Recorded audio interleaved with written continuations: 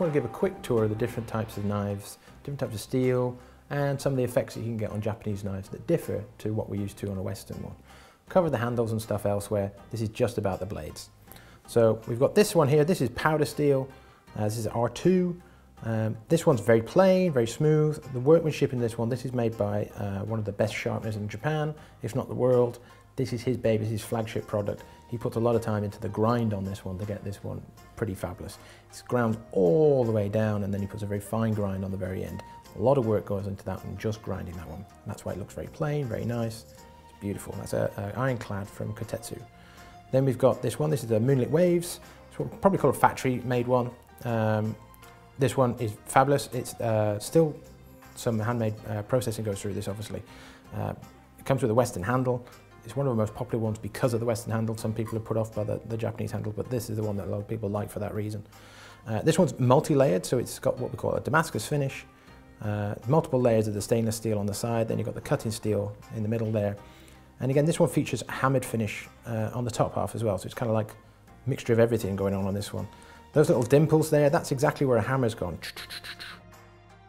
And those dimples, they're called little air pockets when you're cutting. It's meant to make the knife cut through meat or whatever else you're cutting through. Cut through a little bit easier. It causes little air bubbles when you're cutting through. In theory, it's meant to fall off nicer, so it's actually a purpose as well as looking pretty.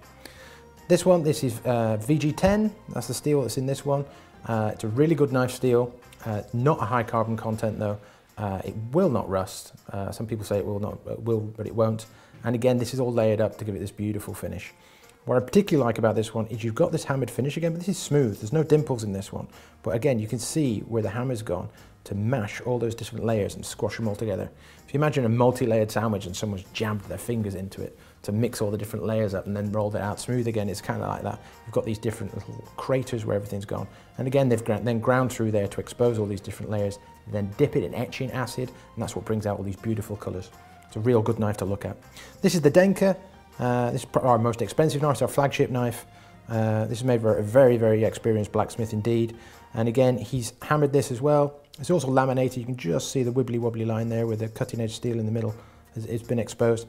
They've just ground this bit. This is all hammered as it would be when it came out the forge. Then they grind through to expose it. So that's why that bit's silver. You get this different two-tone effect going on.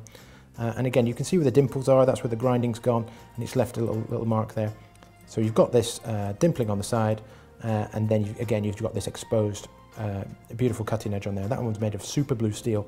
It's one of the best steels you can get. High carbon. That one will patina along the edge. You'll get this slight discoloration where the exposed steel is, but it's a fabulous, fabulous knife.